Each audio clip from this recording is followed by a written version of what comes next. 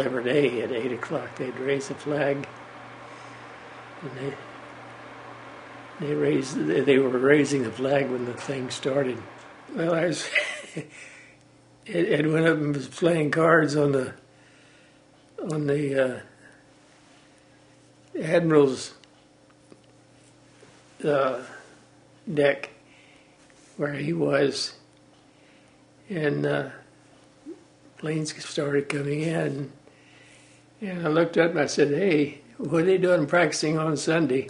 All we could do was go out and watch it until the admiral came back aboard, and he said to get the ships underway, send them a message just to get underway if they could. We had the best spot on the whole ship to watch everybody because we were up on the signal bridge, and the planes was coming in from our left and coming right by and going to the right.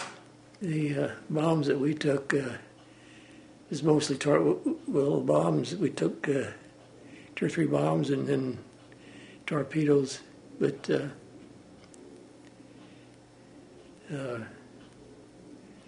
we just settled down in the water.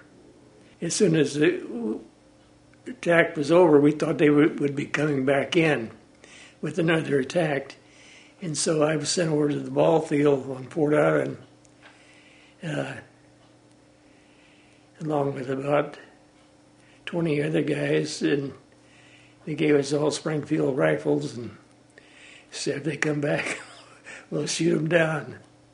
So we stayed there clear through the night.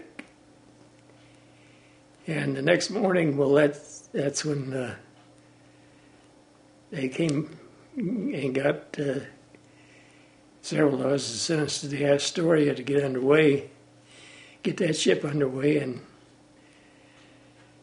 and so we went from there, and so we missed a muster on the California, and so that's why they thought we were dead, because we weren't allowed to send any messages like they would nowadays.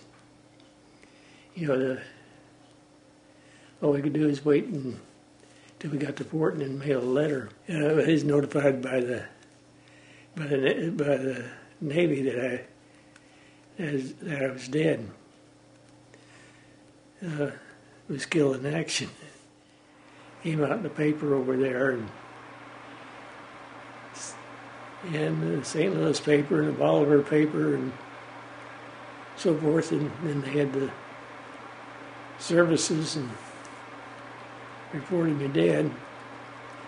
I mean, they had my funeral. So they found me, later, got the word I was still alive, about a month later.